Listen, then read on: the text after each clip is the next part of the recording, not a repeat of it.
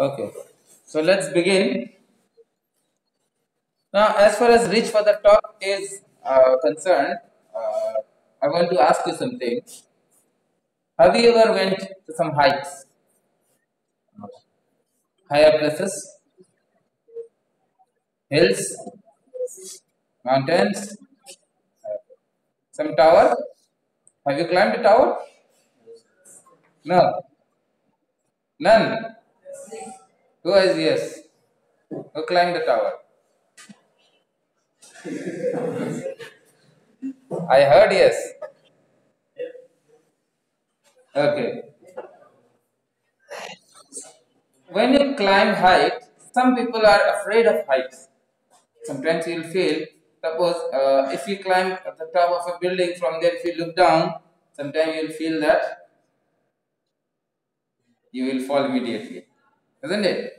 So some people are there, but there are some people who had they had won the heights. Edmund Hillary, Tenzing Norway. Have you heard their names? Who are they? Yes. So they were the first to climb scale the Mount Everest, right? Okay. Now this Santosh Yadav, she has also done the same thing. Now how she has done, let's see.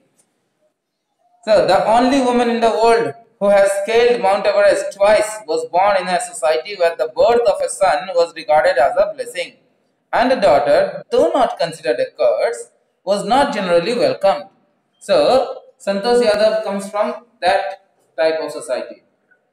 You all are very lucky that you don't come from that society. At least your parents have that much concern to send you to school, right?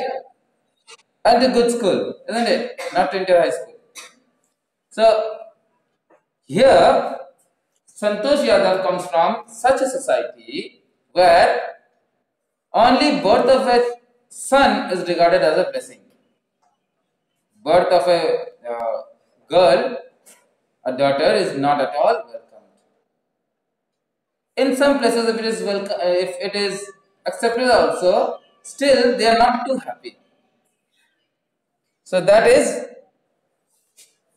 the society where she comes from. So coming from such a society, it is not that easy to achieve what she has achieved. Maybe what she has achieved, you may feel that what it is nothing. But from the background, from the society from which she comes, from that we can say that it's not that easy. Get it? She is the only woman in the world who scaled the Mount Everest twice. There are many people who are unable to climb once. Many try to climb, but they fail. Many die in this pursuit. But this person, Santosh Yadav, she climbed twice, and she is the only person in the world who has, only woman in the world who has climbed the Mount Everest 2 times. So that is the record. When her mother was expecting Santosh, a traveling holy man giving her his blessing, assuming that she wanted a son. So, when Santosh was yet not born, at that time, a holy man was passing by their house. While he gave his blessings, while he was going to give his blessings to the mother of Santosh Yadav, he was giving blessing regarding son. Normally, that is what happens in our society. So that is the same thing he was doing. But then what happens? Let's see. But to everyone's surprise, the unborn child's grandmother, who was standing close by, told him that they did not want a son. The holy man was also surprised. See this sentence, the holy man was surprised. Those who were over there all got surprised because the grandmother said that they don't want a son. In their society, somebody asking such thing is a out of the box. That's why they were surprised. Even the holy man was surprised. That means the holy man also expected that they will want a son, blessing for a son. But the grandmother said no. So the holy man also got surprised. So if the question comes why all were surprised or why the holy man was surprised, you have to write that he was surprised because in a society of like theirs, where all assume the birth of a son to be a blessing. So in such a society, when the grandmother of Santosh Yadav said that they don't want a son, automatically it was obvious to get surprised. Clear? Okay. Nevertheless, he gave the requested blessing, and as destiny would have it, the blessing seemed to work. So, however, he gave the blessing that okay, a girl child will be born. Okay, though he did not want to give that blessing, but he gave that blessing, and as the fortune had thought it, so same thing happened. A girl child was born. Santosh was born, the sixth child in a family with five sons, a sister to five brothers. She was born in a small village of Joniawas of Rewari district in Haryana. So, Rewari district of Haryana, there is a small village named Joniawas. So, there she was born and she was the sixth child. That means five brothers and one sister. She was the youngest among them. So the girl was given the name Santosh, which means contentment. So why the name Santosh was given? That means they are satisfied. They don't want anything else. Means they had got a girl child, so that was the last thing they had wanted. So they got the girl child, and so now they are santusht. That's why Santosh name came. Got it? So contentment means santusht. From there the name came. But Santosh was not always content with her place in a traditional way of life. But though the family of Santosh, they were santusht with the birth of Santosh, Santosh herself was not santusht. Okay, so she did not like the traditional way of life as it is there, as the people behave, whatever the people do. She was something different. She began living life on her own terms from the start. So, from the beginning, she had her own way of life. She did not accept it to the social norms. Where other girls wore traditional Indian dresses, Santosh preferred shorts. So, in their village, other girls, village girls, normally we find they wear traditional dresses, isn't it?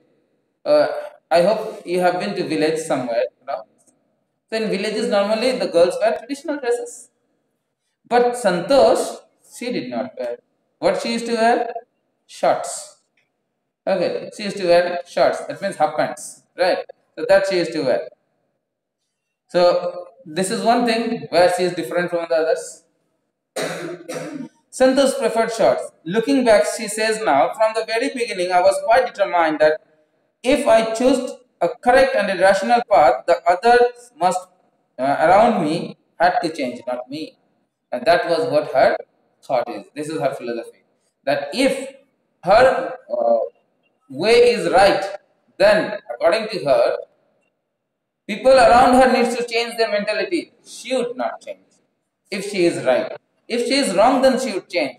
But if she is right, then people around her had to change their mentality or their outlook. It's not Santosh who will change herself. Okay. So Santosh's parents were affluent landowners who could afford to send their children to the best schools, even to the country's capital, New Delhi, which was quite close by. So the parent of Santosh, they were affluent, that means rich. They were rich enough to send their children, all the children, to Delhi for higher education or better education. That much means money they had that they can afford it. Okay.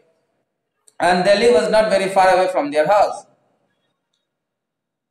But in the line with the prevailing customs in the family, Santosh had to make do with the local village school.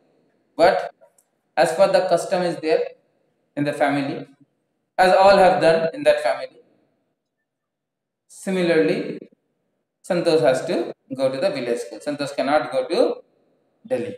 Okay, Santosh has to go to the village school because he's the girl. That is the social norms or traditions with the family.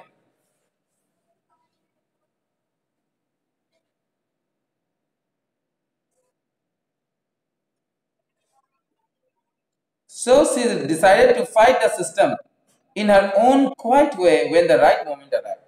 So now she went to the village school, but then she decided that she will fight against the system, not by quarreling, not by crying, not by shouting, but in her own way when the right time will come. When the right time will come, that time she will do it. The right time has yet not come.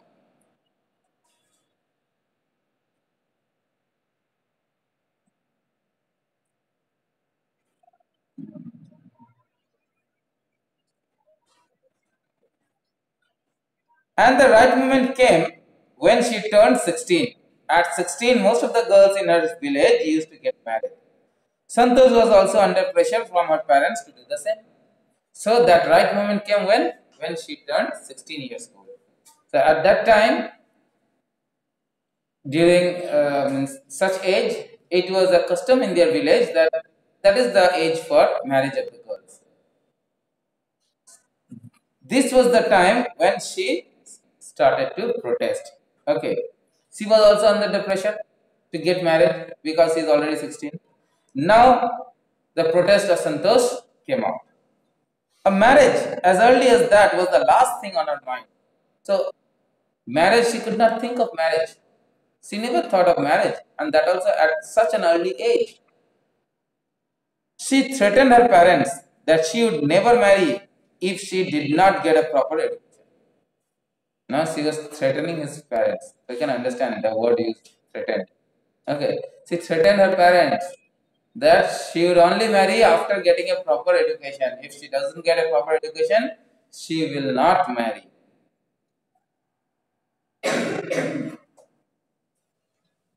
She left home and got herself enrolled in a school in Delhi.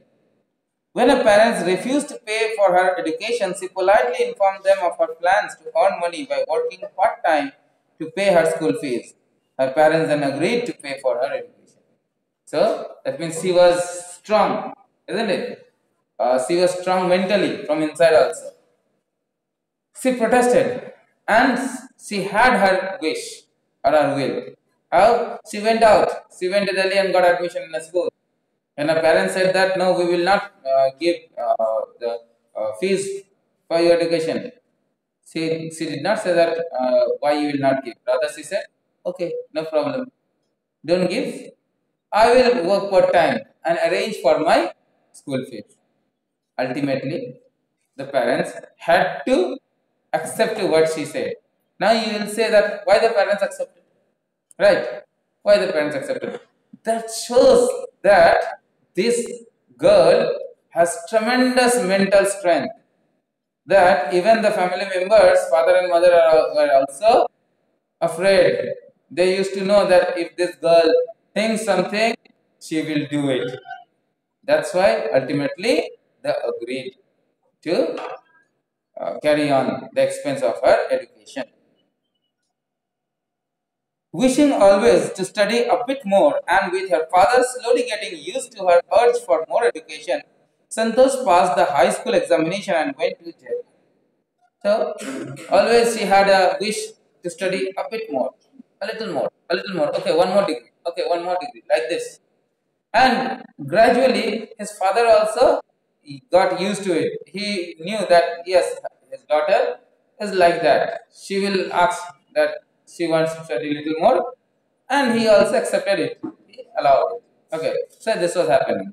So, like this, ultimately, she completed her high school, that means 12, and then she went to Jaipur. She joined Maharani College and got a room in Kasturba Hostel. So she joined the college, that's name is Maharani College. And she stayed in Kasturba Hostel. Santosh remembers Kasturba Hostel faced the Aravali Hills. I hope you have heard about Aravali Hills. Have you been to Rajasthan ever? No? Okay. If you go to Rajasthan, there is a place where people go to visit, that is Mount Abu. Okay. Go and visit Mount Abu. Very nice place. So, in the Aravali Hills. So, I used to watch villagers from my room going up the hill and suddenly vanishing after a while. So, from the hostel uh, window, she used to notice that villagers climbing up the hill and then vanished. How they are vanishing? They are going to the other side of the hill. Get it? They are climbing and then moving to the other side, then vanish. Okay. One day I decided to check it out myself. I found nobody except a few mountaineers. I asked if I could join them. To my pleasant surprise, they answered in the affirmative and motivated me to take to climbing. So one day she herself thought that, okay, let me go and find out. Let me go and see. Just not for a professional thought, just for the sake. She just went to see. Curiosity, you can say. So when she went there, she found nobody. Only there were few mountaineers. Who are mountaineers? Those are scale mountains. They are called mountaineers.